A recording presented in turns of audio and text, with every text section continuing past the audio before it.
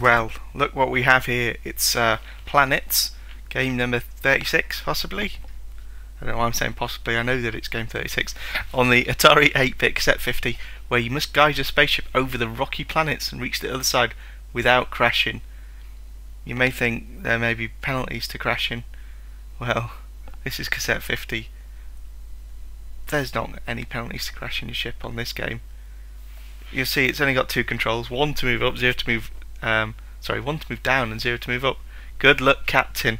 I'm not going to need luck because, well, just watch. There's me. I'm that arrow.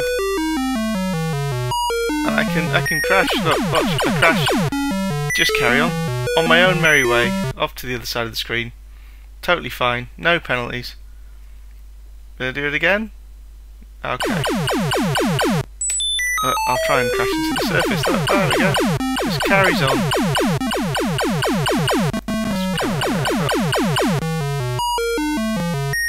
Quite like the noise in the background. But that's it. This is Planets. You can crash to your heart's content, and nothing ever happens.